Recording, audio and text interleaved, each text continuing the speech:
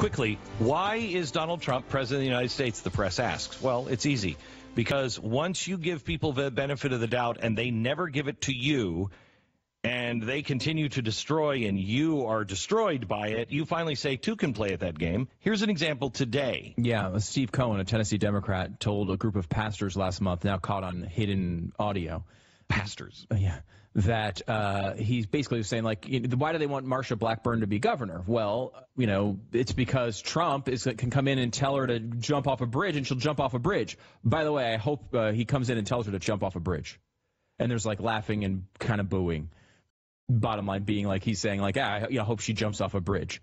Now, we can get our daily hit from our addiction to outrage. We can easily get it from this. We can all sit here and pretend that Steve Cohen really wants Marsha Blackburn dead.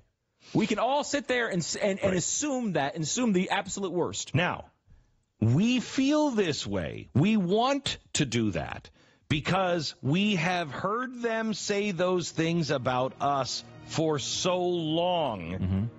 You want to righteously stand up and say, really? Now really? I got you. Now I got you. In your own trap. Right.